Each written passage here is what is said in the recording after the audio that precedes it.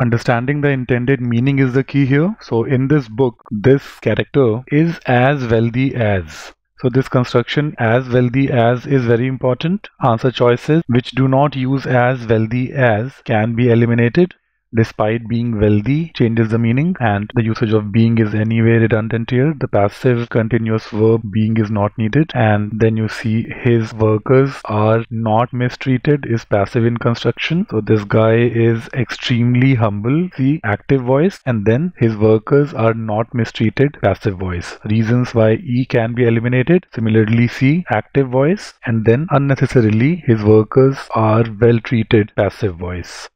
In the correct answer choice, you see the comparison is right. This is just extra information between two commas. So although this character is as wealthy as many of his fellow landowners, he is extremely humble and does not mistreat. Usage of active voice and parallel. He is extremely humble and he does not mistreat. B is the correct answer choice.